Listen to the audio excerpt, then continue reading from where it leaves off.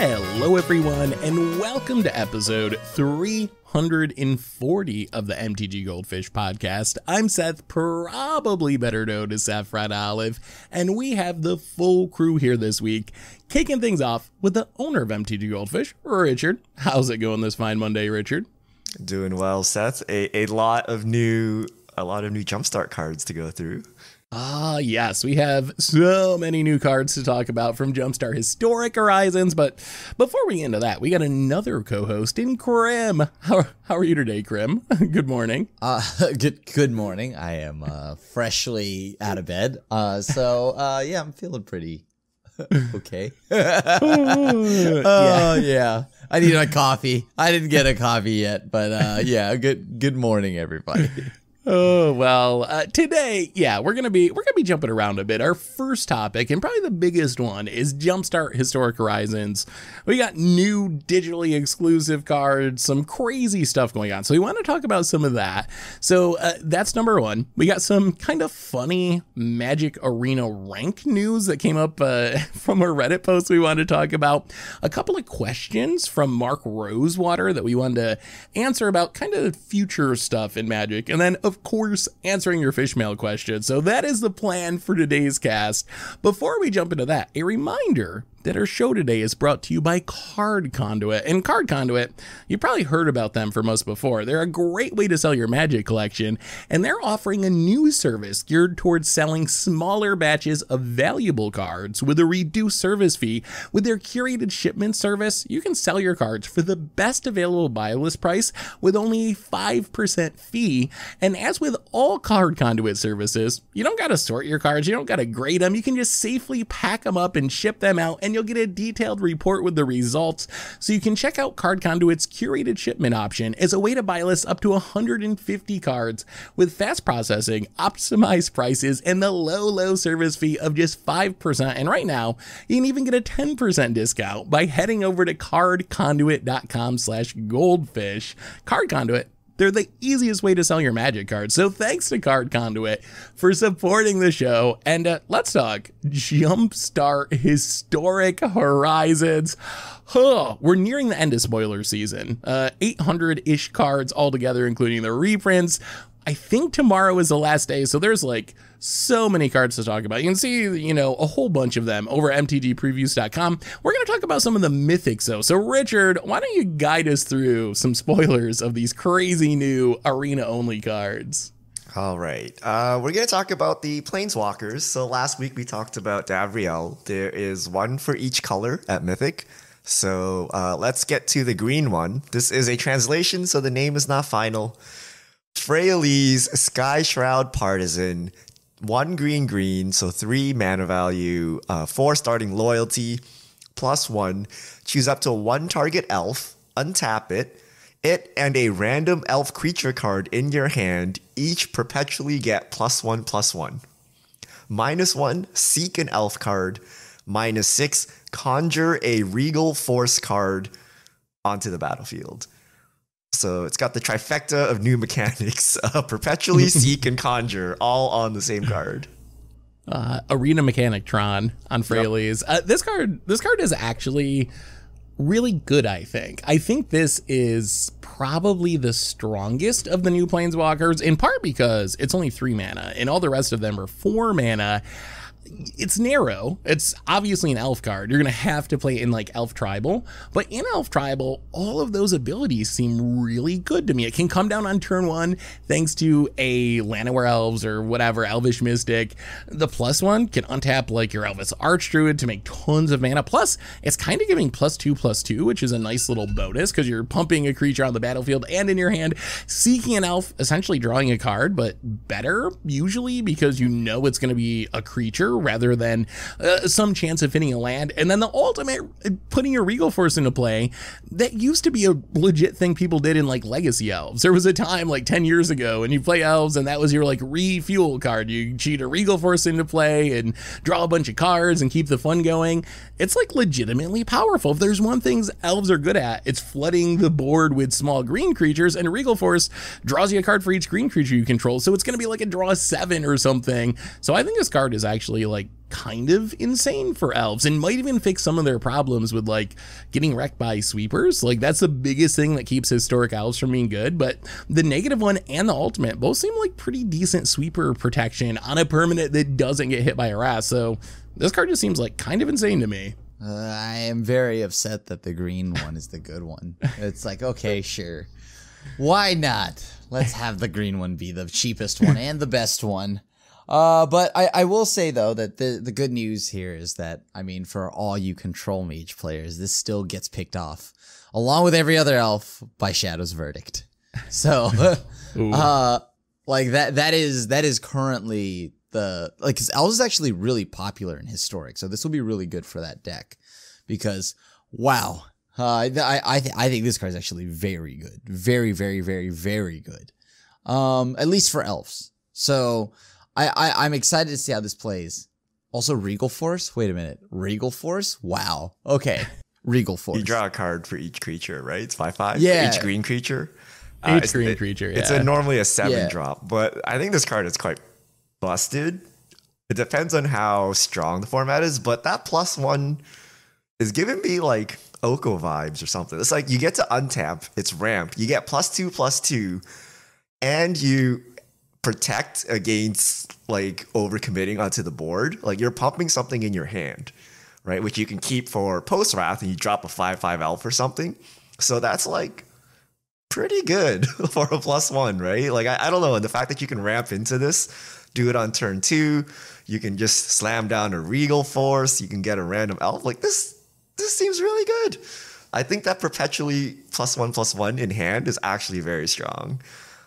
So I actually think this is a really strong card, and you can ultimate this thing pretty quick as well. So I don't know. This seems a bit too strong, but we'll see how strong and fast the format actually turns out to be. I like that it's narrow. If there's one thing that should make you feel better, Krim, like sure, the green one's the most powerful, but at least it only goes in elf deck. So it's not like a Nissa situation where it's like, oh my God, this is in like every green deck and every green splash deck. This is only going to go in a very specific subset of green decks. So those are my favorite Planeswalkers, ones that are powerful, but you can't just jam in any deck. And I think that Fraley's kind of hits the mark there. But what if Elves is the most popular green deck?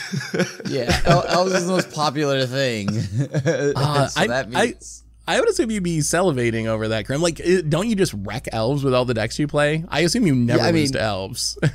I usually don't, but the thing here is now they have this, so now it's like I have to have Shadow's Verdict.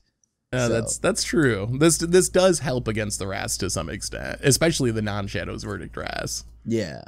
I just think this card is also like it's perfect on their curve, right?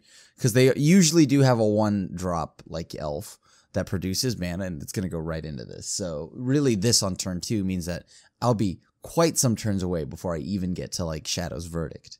I mean, do you imagine like turn one Mana Dork, turn 2 Archdruid, turn 3 this off of double tapping the Archdruid to just like dump your hand? Like, Elves is going to be scary fast. Yep, but it's okay. Surely they'll have put some good removal and answers into Historic, right? Would you like to perpetually give something -1, -2 for 2 mana, Krim? I think I'm about to be perpetually upset if they don't do something. Like, wait for the perpetual wrath. It's just like Night of Soul's Betrayal. Board wipe all creatures forever. perpetually get -4/-4. It's fine. Yeah, then and only then will it be fine. Other than that, I am just gonna be perpetually sad. Let's check up on the white Planeswalker. Maybe white can help you here, Krim. We got Teo, Aegis Adept, 2 white, so 4 mana value, 4 starting loyalty. +1, up to 1 target creature's base power perpetually becomes equal to its toughness. It perpetually gains. This creature can attack as though it didn't have defender. -2, conjure a Lumbering Light Shield card onto the battlefield. -6, you get an emblem with at the beginning of your end step, return target white creature card from your graveyard to the battlefield. You gain life equal to its toughness. Yeah, Teo. It's not bad. It's not so Teo. I think it's sweet for like arcades or something. Like not obviously a good deck, but if you want to play like a toughness matters, assault formation style deck, this seems like a sweet Planeswalker for something like that. The plus one's like a Rolling Stone that also lets you deal damage equal to your toughness rather than your power.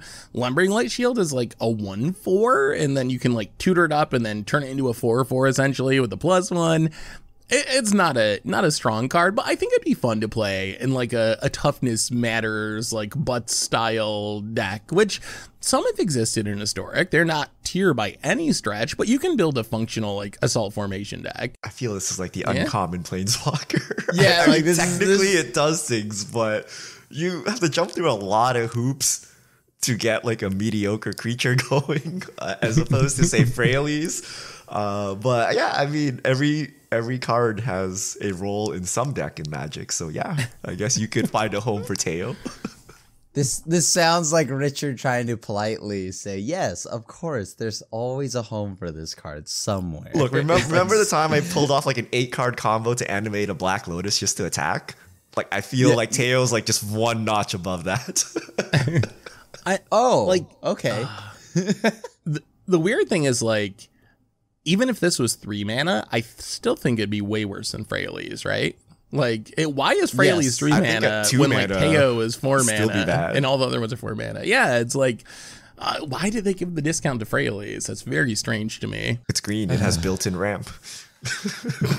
Yes, the color that ramps needs the cheaper cards. It makes no sense.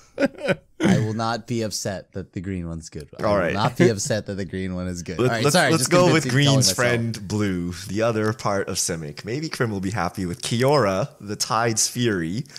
3 in a blue, so 4 mana value, 4 starting loyalty, +1, conjure a Kraken Hatchling card into your hand, +1, untap target creature or land, prevent all damage that would dealt 2, and buy that permanent until your next turn. -3, you may sacrifice a Kraken. If you do, create an 8/8 blue Kraken creature token. What is a Kraken Hatchling? It's a 1 mana 0/4, yes. It goes with Teo? Oh, that's a combo. You conjure the Krakens and then make them 4/4s with Teo. You don't need other cards. It's a self-sustaining combo. Remember when like Jace and Gideon dominated Standard and they had to ban Jace? This is basically the same. I don't know. Jason Gideon 2021. Yeah. I mean, okay. I like that the second +1 can be used defensively. That's one issue I've had with most of these Planeswalkers is they're really bad at defending themselves, but being able to +1 on one of your opponent's big threats and make it so it can't deal damage for a turn, that is kind of good defense. And I guess just spewing out a Kraken Hatchling every turn, that's a lot of blocking, but I don't know. Like, what does this card do? You like make a hatchling and then turn it into an 8/8 and then it gets fatal pushed and then you cry? Like, I don't know. It doesn't seem great to me. I won't lie to you. I'm like, if I saw this, most of the time I'm going to just ignore it. You need to cast the hatchling too, right? You have to pay the mana for it. It's not even onto the battlefield, but you could get the hatchling, use Teo to make it a 4/4. Well, I mean, once again, it is popping off over there. Okay, like that's the dream.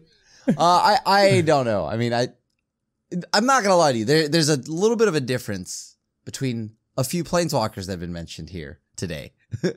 Let's just say Teo and Kiora versus one green one. I don't know why they got to be 4 mana. It could be a lot lower and still be of questionable quality, but I don't know why 4. Even if they were cheaper, that doesn't change the abilities. Yeah. So maybe and I think that second +1 could have totally been a lot like the Kiora, the Crashing Wave, in that it could target any permanent and it would prevent damage from that permanent. So this then would allow me to I mean, Burning Earth, if they decide to ever add something like that, I can blank that too. I mean, it may seem like corner pocket cases, but being able to blanket maybe some kind of enchantment that's pinging you every turn, let's say Roiling Vortex. So, I don't know. I think that second +1 could have done that.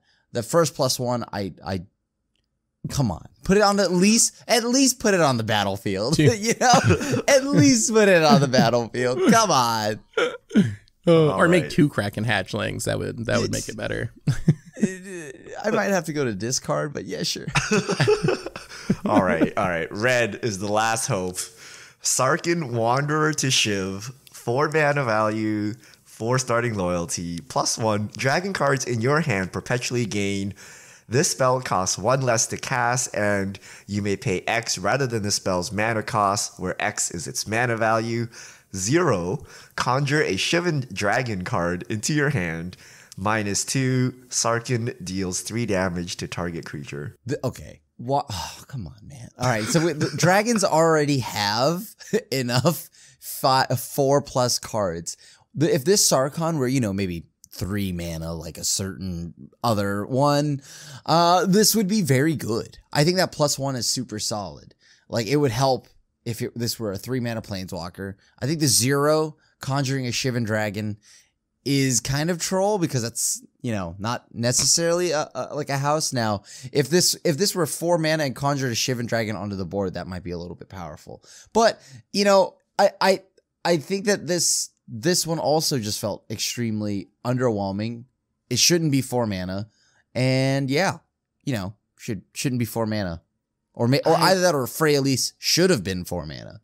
Yeah, that might be that Freyalise should have been 4 mana. I actually like Sarkhan, though. Like, the 0 ability, they obviously could have let us conjure something more powerful than Shivan Dragon, but I appreciate that as they're doing this never seen before, digital only Hearthstone mechanic thing, they're still keeping a connection to the game's past. Like, Shivan Dragon is an iconic card from the very first Magic set, so obviously it would be way stronger if you were turning up like Inferno with the star mounts, like the new, upgraded 2021 version of Shivan Dragon.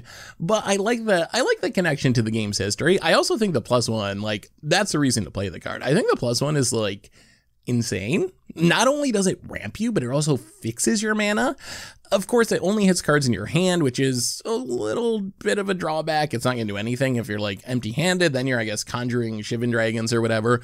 But I imagine like Time At or whatever. We just played on stream last week a 5-color Time At Dragon deck, and it felt pretty solid. But 5 colors, a little bit questionable. Sometimes you got mana trouble. I feel like Sarkhan just solves that. You just play this, you +1 it. All of a sudden, your Tiamat is going to be 6 generic mana rather than 7 mana, including Wooburg. And then if you do it again, you're going to be able to reduce the cost and make colorless all the dragons you tutor up with Time At. So I actually think the +1 is the selling point. And I could imagine playing this card in like historic 5-color dragons just because the +1 seems really, really strong to me, even at 4 mana. The issue here is that I don't know if I like this more than Sarkhan Fireblood. I know that +1's very good, but because it comes in at 4 mana, that is actually a big problem, because oftentimes, like, at least Sarkhan Fireblood will like kind of help you like filter by looting through your cards, but it also adds 2 mana, thus going from 3 to making it that on turn 4 you can drop your 5-drop. Whereas this is your turn 4 play, and you don't really ramp into a turn 4 play all that well. It's kind of awkward. So if you're a dragon deck, this is at a weird curve, a weird spot of the curve. But then you just play both, and you can discard the new one to Dragon Blood in search of your good dragons. Kind of like the Moonfolk trick, where you play them and then scry to the bottom while you look for your good cards. Yeah. Yes. Yes, that card. I don't want to ever use it or see it, but I'll put it in my deck. Okay, yeah. I mean, this lets you cast 7-drop dragons on turn 5. The question is this a thing you can be doing in Historic, right? Like, this stacks, right? If this is on for 4 turns for some reason. Wait. How? Because all dragons perpetually get this cost 1 less. If you double plus, you get -2, yeah. right? Okay. Yeah. If I got to live after playing a 4 mana thing. I mean, you play 4 mana, you plus. Presumably, you somehow protected it. You untap, you plus again. That doesn't seem unreasonable, but the question is, are you still alive? And like, is this what you ought to be doing? Because that meant your hand had 7 drops in it. But I don't know. It could be good, but it seems awfully slow. Like, looking at all the cards they added to the format, it looks like they want this to be like a jacked up modern or something. And I don't know that you're playing 7 drops and trying to drop them on turn 5 is it the is thing a jacked up do, modern, right? Like it's Kiora's dropping Kraken hatchlings, dude. Have you seen Teo? This is terrifying. All right. I want before we move on. We've talked about all 5 planeswalkers. Putting you on the spot. Give me your countdown. Rank the 5 new planeswalkers from the set. Just in your opinion. We didn't go over this earlier, so I won't hold you to it. But your subjective power ranking of those 5. My subjective. Okay. Of those 5, first is Freyalise, second is Freyalise, third is Freyalise, fourth is Freyalise, fifth is Forest, and then that's it. Richard. I forgot. There's 4 other ones. Sorry, I don't know.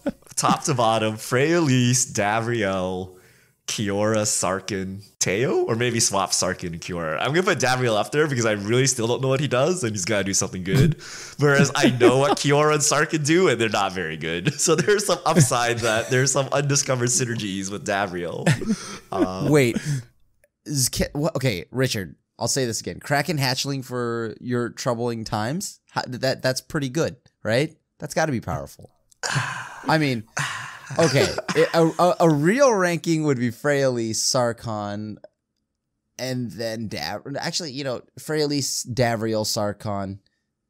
Legitimately, I think both Teo and Kiora are really bad. Like, they're just like not playable. Like, I would not play these. If you cared about like legitimately how good these cards are, and like if you want to put them in a functioning deck. Now, I'm not saying you can't make a Kraken hatchling and a Teo deck. Okay, so it is possible that they could get played, but is it good? And I am ranking by how good it is. My list actually is a lot like Crim's. I would go Freyalise, Sarkhan, Kiora, Davriel, Teo. Well, you think Teo Davriel is worse? I think Davriel's really bad. I think Davriel's bad. I mean, the hatchlings. Rather have the 8/8 Kraken. How do you, whatever nonsense Davriel is doing. I have the opposite idea of Richard. Since I don't know what Davriel does, I'm gonna go conservative. I know what Kiora does. It's not good, but at least I understand it. The enemy, I guess. All right, we got one other. There's a ton of cards from the set. There's too many that we can talk about. So check them out on mtgpreviews.com. But we got one other card I really want to get your opinion on, which is Pool of Vigorous Growth. 1 and a green artifact. Pay X, tap it, discard a card. Create a token that's a copy of a random creature with mana value X. Activate it only as a sorcery. It is quite literally Momir Vig Avatar, legal in historic, in artifact form. What do you think of this card? Like, first off, is this card playable? Is it something that could show up in decks?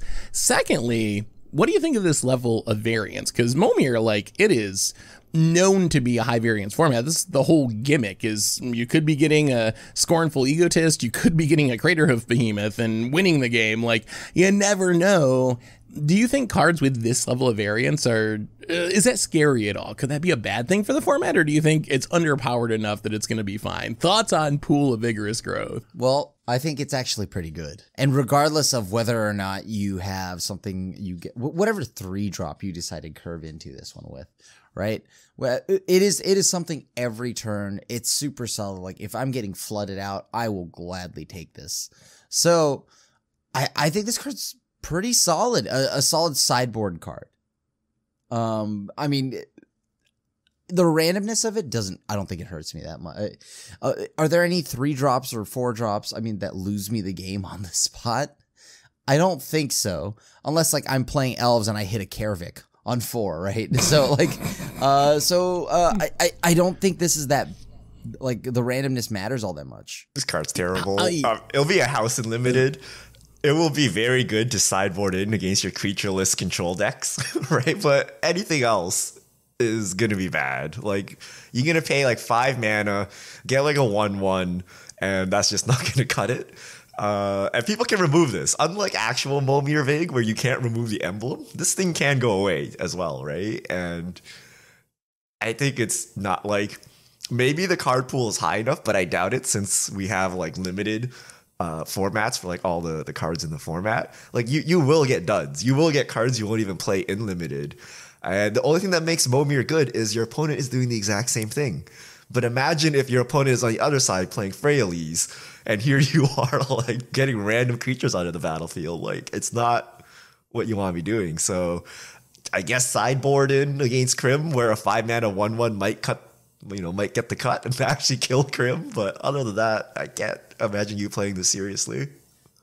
It's cheap though. It's 2 mana, Richard. It's 2 mana. It costs you a card, and it costs you another, like a random. Like, that means your deck has like no cards in it, right? Like, if you have legitimate creatures, you would just play them.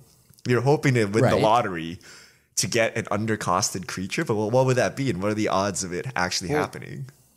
Would you? I mean, I would love this in the position of where, okay, I drew removal against my control deck, or against your opponent's control deck, or you drew more lands, right? So I kind of like this in those exact situations where I can just now discard them and turn them into something else.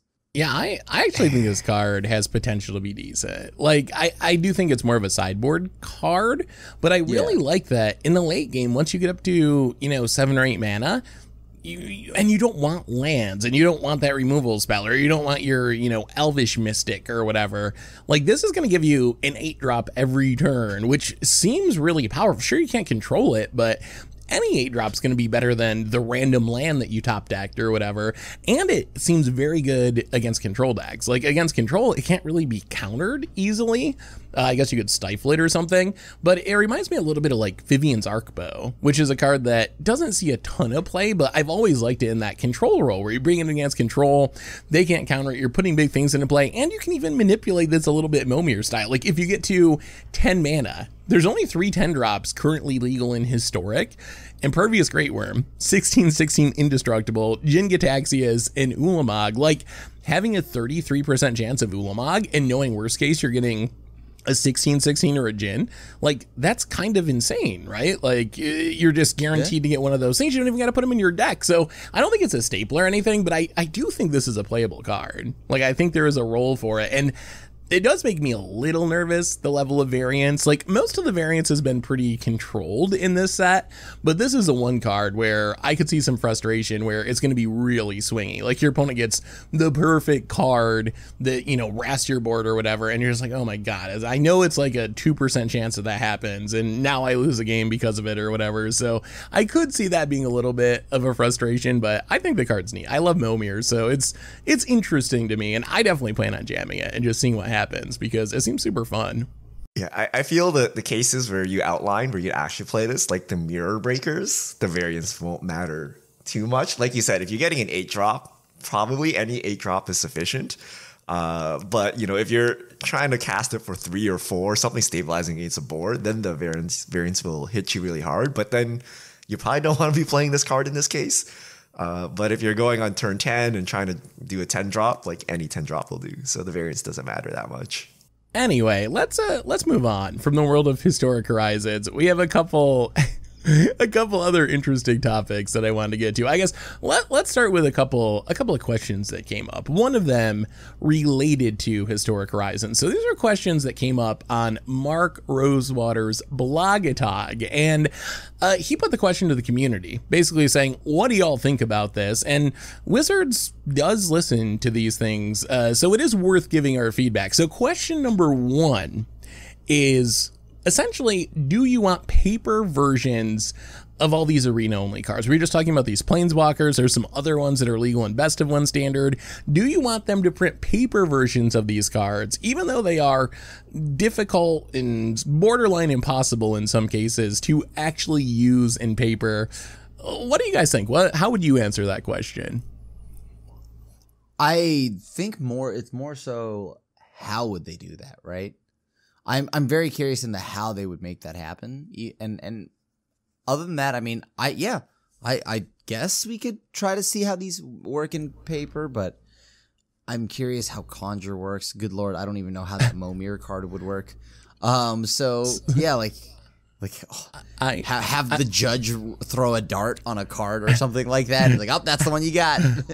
So I would say I would have to imagine if they did put them in paper, I cannot imagine them being tournament legal. There's no way they're gonna let they're gonna want to deal with this in actual paper tournaments. So my guess would be it'd be maybe silver border, and you can like rule zero them into your commander games or something like that. But I don't think they would let these cards be tournament legal if they did put them into paper. But Richard, what do you think? Should they come to paper? I mean, perpetually can come, right? Perpetually is one of those things that I really regret. Like there are some really clean answers to like cards. Like you can perpetually give something -2/-2, so you don't have to worry about it recurring from the graveyard or something like that. That can be done. You could conjure things that conjure a fixed card, like conjure a Regal Force, can be done. Seek is impossible without the help of someone else to actually go through your library. And same with like the Momir card. So I think some cards can come to paper, but probably just don't do anything. Like I could see them making a perpetual card and adding it to a different set, right? And just having like the Moto strategy of like just some cards get reprinted into treasure chests or something, but other cards are left out. And perpetually can be one of those cards. Same with something that conjures a fixed card. And maybe they'll do it, but I'd rather them just not have this divide. Like Wizards has worked around this for so long, and it's surprising they gave up. Like things like look at the top 10 cards of your library, reveal 2 elves or something. Like that is just Seek, but limited. So it's weird that they went digital, but now that they've gone digital, I don't think there's any point in trying to force it back into paper. Like you have all the paper mechanics, right? So I think they should just keep the lines clear and just say this is arena only versus making people jump through hoops. Like if we thought shuffling for fetches was bad, like you want to call a judge over to Seek an elf, like I don't know what you want to do here, right? Like talk about slowing the game down to nothing, right? So I'd rather just have it be digital. I've been on the fence about this one since I've seen the question. So on one hand, I like the idea of people having the option to play with them if they want to. Although, if you're going to be rule zeroing them into your commander game or something, you can do that with a proxy. So it's not like you can't play a card casually because it doesn't exist. So there's ways around that. I think my concern would be you can't let these be tournament legal because they just are going to take so long to resolve. It's just like, imagine a Davriel. You -2 it. You have to choose randomly 3 of the offers from the 8, and then you got to randomly choose 3 of the conditions from the 8. Like even just doing that and potentially doing that every single turn is going to be so slow and clunky. So like technically you can do it. It's just not going to be fun. And I honestly would dread way more so than Walking Dead and all this other stuff people get up in arms about. But if someone came up to me and was like, hey, I want to play a game of Commander, it's full of these digitally exclusive cards, I would be kind of like, okay, I guess, but I would be dreading it because it's just going to take forever to get through these cards in paper. The other thing that concerns me is now that we've broken this wall and we're doing digital stuff, I kind of hope Wizards goes further with it. If my biggest criticism with a lot of these cards is a lot of them are a little bit dull. Like, where's my Yogg Saron or whatever? Like, if you're gonna do this, like, go all the way. Like, Hearthstone it up, Wizards. Add Pioneer to Arena so people have a quote unquote real paper format to play if that's what they prefer. And then just go. No, hold on. They prefer their RNG list format. That hasn't happened before this. Yeah. And then just go wild. Print, give us these crazy cards. And I think the crazier Wizards makes the cards, the harder it's going to be. There's no way you can Yogg Saron or whatever in paper. Like some of these other like really ridiculous cards. There's a new Hearthstone card. I would love to see it on Arena. It's enters the battlefield, shuffle a copy of your opponent's deck into your deck. Like that's just such a cool, like thief, weird card. It's not good, but it's hilarious. And that's just stuff you could never do in paper. So I'm afraid if the idea is going to be, we're going to also print these cards in paper, that'll kind of like handcuff Wizards and not allow them to do all the cool things they could do digitally. All right, question. I feel betrayed. Go play the H game if you want to play those effects. What's going to separate Magic from the H game? Well, so just to clarify this, I very strongly feel that Wizards also needs to add a format like Pioneer. Like, I'm fine with Historic being Magic's Hearthstone, but I very strongly feel like if that's the direction, that there also needs to be a place where players can play their Magic cards outside of Standard that rotated, because not everyone wants to deal with these crazy digital cards. And I wouldn't want to deal with them all the time, honestly. I think it'd be cool to have a format where I could play a Hearthstone, like a Yogg-Saron or some ridiculous card, but I also want the option for when I want to play, horrible use of this term, but real Magic, quote unquote, I could play a format that did not have like those cards in it. So that's my ideal solution, is that they add Pioneer and then just go hog wild with Hearthstone cards and Historic, and Hearthstone's its own weird, unique, digital-only thing that isn't really connected to the rest of Magic, but it's probably like pretty entertaining and fun to play. We're officially boomers now with the term real Magic. Just like people say real Magic before they printed Planeswalkers, real Magic before they messed everything up with Mythics, you know, real Magic before whatever, right? Like, there's always been a quote-unquote real Magic. So I think we're officially boomers now, now that we've actually just thought of that word and used it, right? Like, this is how it is, right? There's always a new Magic. It's a horrible use of the term, and it's just, saying it any other way is so much clunkier. But basically, like, Magic that is playable in paper, if that makes sense. So literally like just tabletop Magic. Yeah, I think that Arena should have a non-rotating format that mirrors tabletop for people who want that, because that's been one of the big pieces of feedback that's come out about this set, is that matters to some people a lot, and they want to be able to like practice for their FNM or whatever. And I think that not having that in Historic, well, no, that's why you'd have to have like Pioneer or something. But yeah, I don't know. So that's kind of how I lean on it. So real Magic is absolutely the wrong term, but trying to explain it all would take up half the podcast. So sometimes you got to use the bad term just for brevity's sake. Anyway, we got another question. Another Magic question. This is also from Mark Rosewater's blog. So Magic, obviously, doing some crazy things recently, pushing boundaries, in the words of Mark Rosewater. Question is, since they're pushing boundaries, would you like to see a cyberpunk set or a space set? Now they're pushing boundaries, what do you think? Should we push the boundaries in what planes we go to and so forth as well? I mean, if you're telling me I get to see, like, I don't know, Laurelwind 2049, I'm down for that.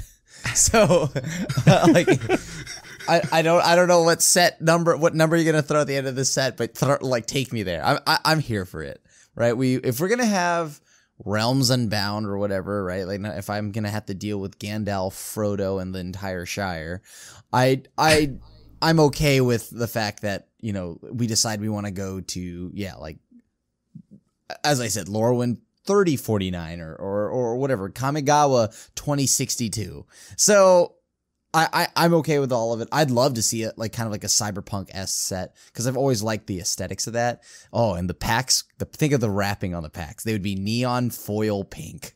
And I'm just like, yo, that would kind of be cool. I actually, you know, as I think about it, I'm getting even more pumped about this, and I'm very sad that this doesn't exist yet. So yeah, let's go there. Because we're doing that anyways. We're doing weird stuff, so let's go there. Isn't this Warhammer 40K? I'm gonna get roasted by everyone. That's space, right? I think that's space themed, right? I thought that like Warcraft. No, 40K has like tanks and guns and stuff, right? Technically, Warcraft also has tanks. Okay. Hold your horses there. But hold my tanks. I don't think it's such a stretch. You know, like, fantasy games have gone cyberpunk before. It's still fantasy. I don't know. People are going to eviscerate me for this, but to me, they're all similar, and we have so many. Like, what was Kaladesh? Kaladesh doesn't feel traditional fantasy to me, right? So going cyberpunk doesn't seem that outlandish.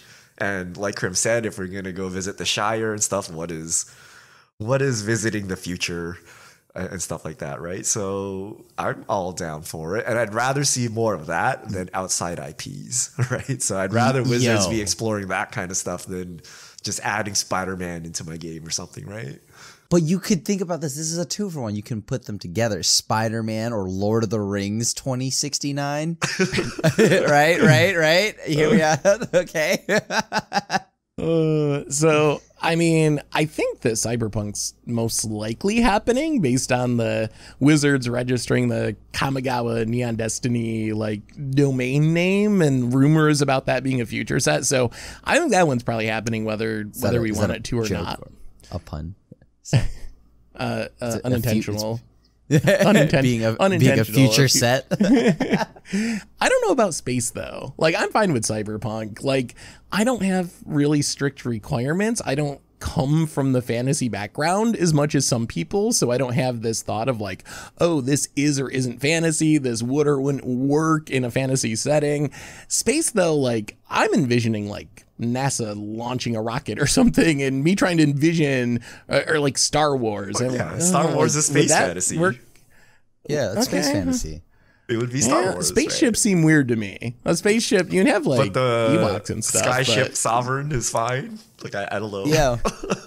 Yeah, that's I guess pretty much it, right? The Skyship is literally just a Star Wars thing, right? I mean, it could work. All right. I think you can. Sure. All right, let's do space too. Vehicle, then. I think Smuggler's Copter is totally it. fine. You know, it's totally on theme, on brand. Yeah. I mean, we're doing so many different things anyway, and especially with Universes Beyond. Like, at this point, what's the harm?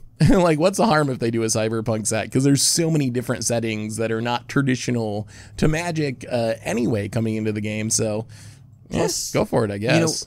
With the idea of planeswalking in a multiverse, it's very like, comic books do it all the time, right? There's a noir verse out there for like Marvel, right? So there's all these different worlds and timelines in a multiverse that it's like, it's not unreasonable for me to imagine that, yeah, of course, there is a cyberpunk-esque timeline. And it's not hard for me to imagine Jace in space, right? Like, let's, like, whatever, it'll be funny. Like, I'll chuckle as I cast, there's shirtless Jace, but now there's space Jace, and like why not, right? Oh, yeah. I mean, I guess it'll be pretty interesting to see at least. So, all right. One other topic before fish mail, and this one cracked me up. So there was a Reddit post this week from someone who wanted to do a little research on ranking up on Magic Arena. So what they did is they built a mono red Cavalcade of Calamity deck, which not a top tier deck by any means. They just kind of threw together, cheap red cards in their collection. And they played games only casting the cards of their hand from left to right. So they were trying to simulate playing really poorly and not having any control over the order of which you play your cards. That is a pretty big restriction.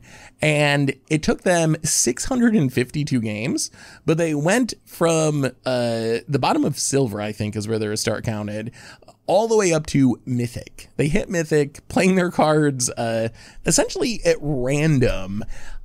What do you think about this? We've had this big debate going on since Arena came around about how much being Mythic matters. It's something that, is that like a proxy for someone's play skill or an ability? I've always kind of been like, I don't know. Like, it seems like if you just play enough games, you can get there.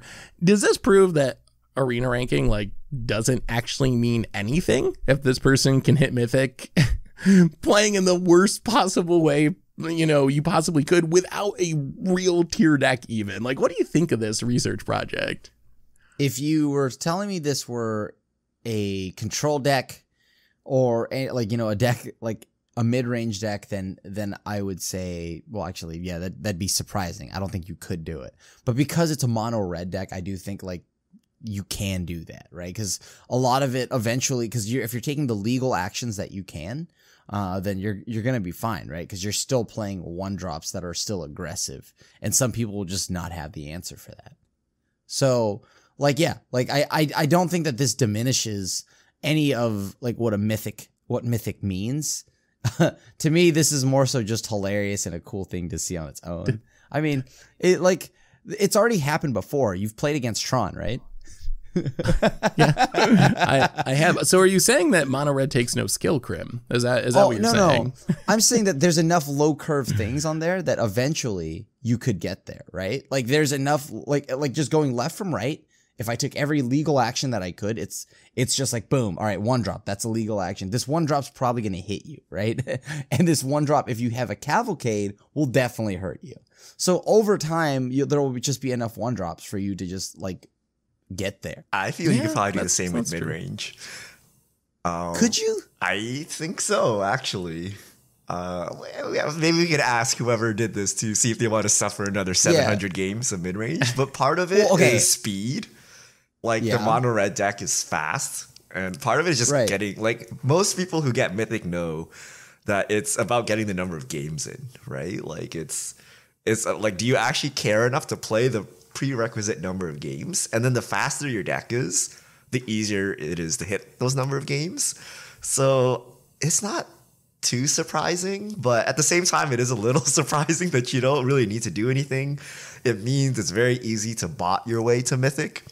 Like, no knowledge is needed, right? So if you were a bot creator, you just make a mono red cavalcade deck and play your cards from left to right, and you'll eventually hit Mythic.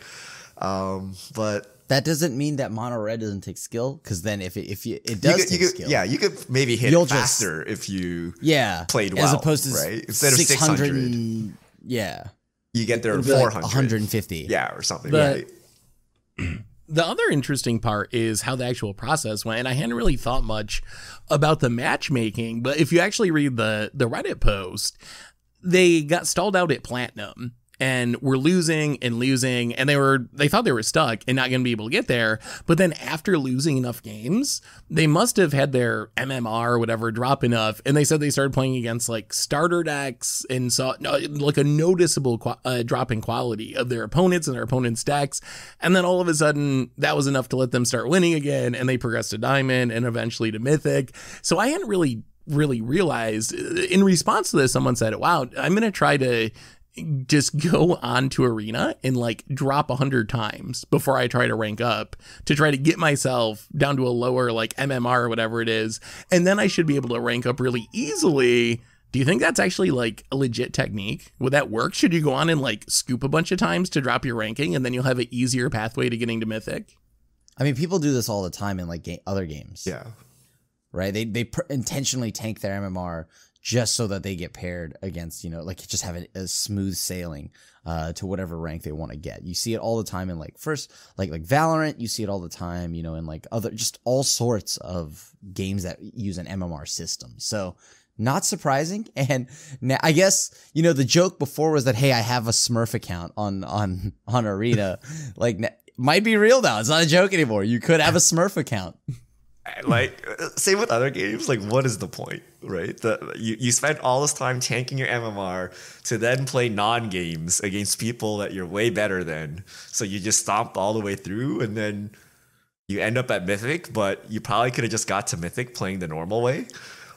So I don't understand what the real point is. I mean, I guess if you want to make a video saying, look at my jank deck go 10-0, I guess you could do something like that, right? But other than that, it defeats the purpose of the game, right? You just lose a lot to then stomp someone who you shouldn't be playing, and then that's it. Like, I don't know. It seems counterproductive, but sure, you could.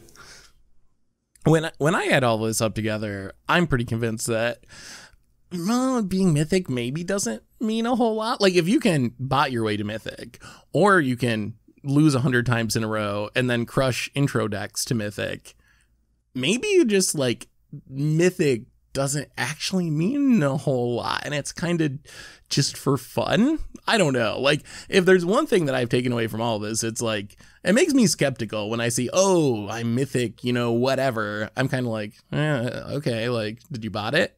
Like, how did you get to Mythic? Like, we don't really know. So it has made me less impressed with Arena rank, and maybe make me feel better about not hitting Mythic sometimes. Because, I mean, I could have gotten there. I just didn't, build a bot. So it's not me. I just didn't put in all the. I think I need to build us a bot so we can always have Mythic, so we always have the clout. But you know, when I play, I'm like bronze 3 or whatever the heck, right? I'm like, sure, I'll go play some bronze games, right? Because I cannot play, you know, the number of hours every season just to get to Mythic for internet bragging points, right? So I don't think the ladder, like, I think once you hit Mythic once or twice, right? Unless you're super dedicated, unless you're streaming or something, like, it's just a lot of games to play, which you may not want to, right? And if you want to do it efficiently, you got to play the fastest tier deck to do it. And, you know, you're punished for experimenting. You're punished for playing control decks. The fact that Krim can hit Mythic is a miracle in itself, given how long his games take. Like, you're just punished on so many different dimensions for not playing, like, fast aggro, right? Like, that's just the best way to do it, such that, like, there's no point, right? Like, just play what you want for fun, do whatever you want. Maybe end up gold, platinum, whatever, right? It's going to reset in a month anyway, so it's fine. Well, good parting words. And I think on that note, it might be time for some fish mail. So Richard, take it away. All right. If you have questions, send them to @MTGGoldfish with the hashtag MTGFishmail, and we'll get to your question on air. First question from, oh no, I lost it already. Where was it? From Sugatime. So we didn't talk about this, but they are permanently adding 100 card Historic Brawl to Arena. What are the odds that WotC starts selling EDH precons on Arena? What are the odds of multiplayer? I'd switch to Arena as the main way I play MTG if these two things happened. Multiplayer's not happening. Now, Wizards has been pretty upfront about they don't think that multiplayer can come to Arena. So that's one that I would not be expecting.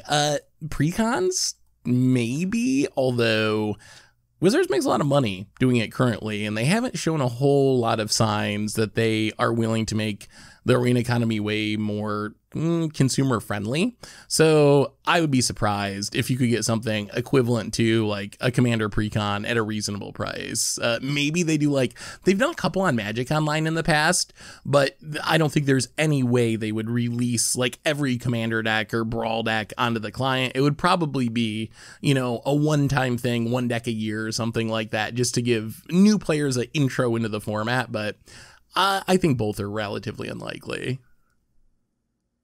I just don't. Yeah, like there's no way. There's just no. I don't see how.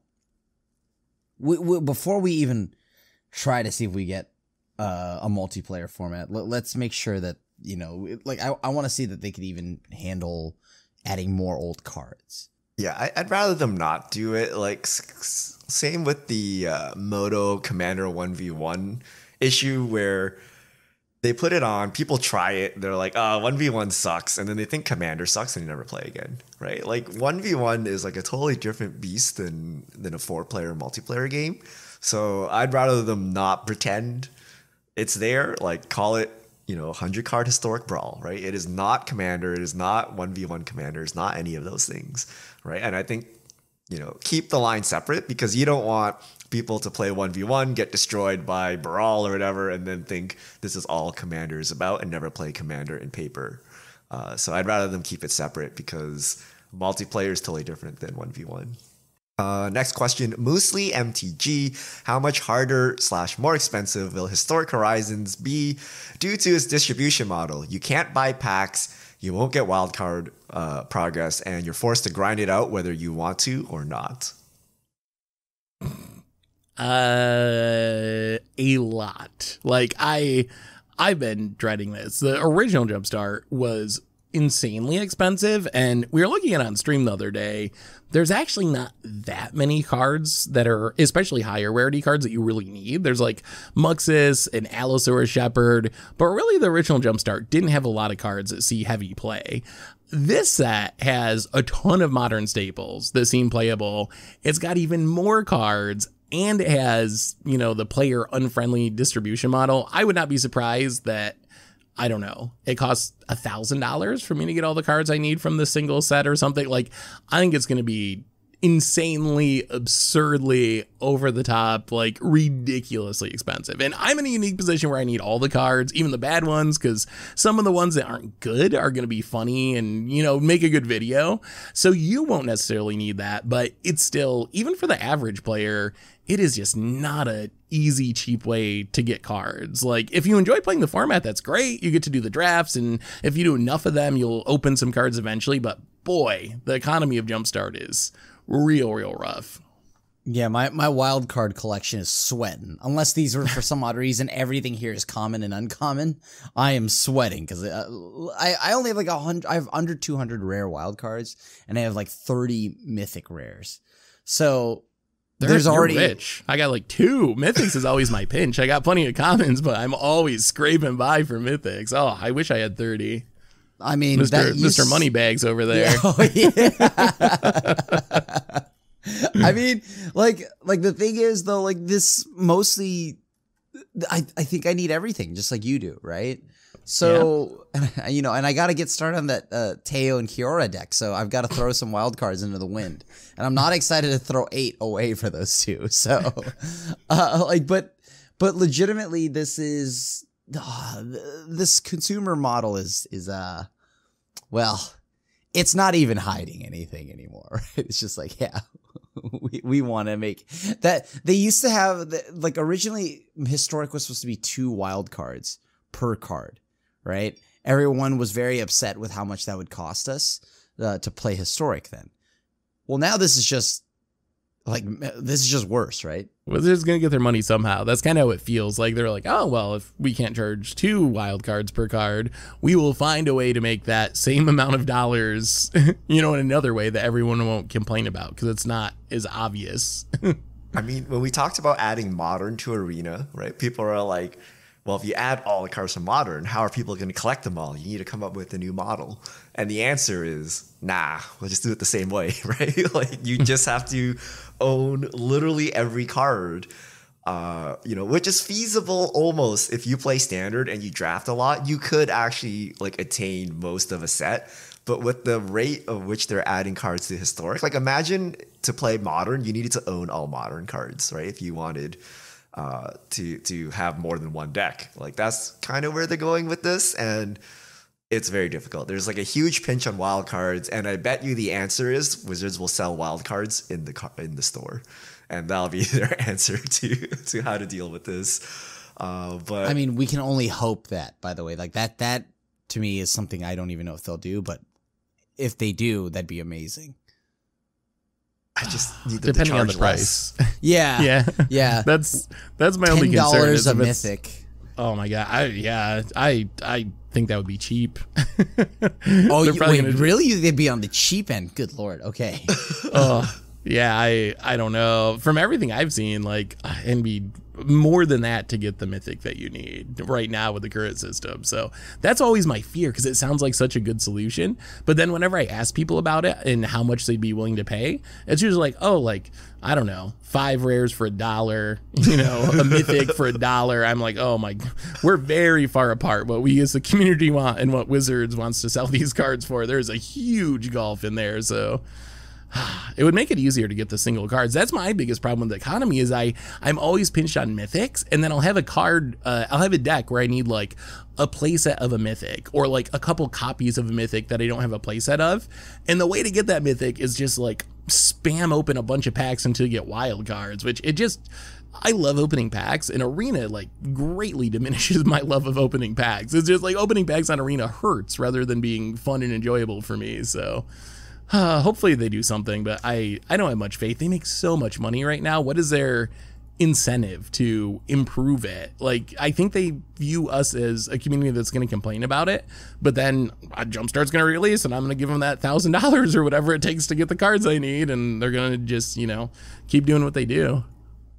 What we need are conjure wild cards, where the wild card is good for like 4 bulk mythics, right? Like, that's the biggest problem, right? If you want your Teos, they cost as much as Freyalises. So are you really going to make any Teos, right? Are you going to make some Freyalises? And I think that's the crux of the problem, right? And I think for the long-term health of the game, it's a problem.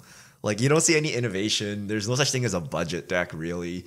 And everyone just has to play tier cards, because if you're going to use your precious wild cards, why not use them on known good cards rather than experimenting with like off the wall decks, right? And it's just not worth it. So everyone just plays the tier cards. Everyone complains how the metagame is stale, and then here you are, right? So Wizards needs to find some way to make the quote unquote bad cards cheaper, so people actually have some diversity and have a reason to build those bad cards other than, you know, trying to do it for the memes or whatever, right?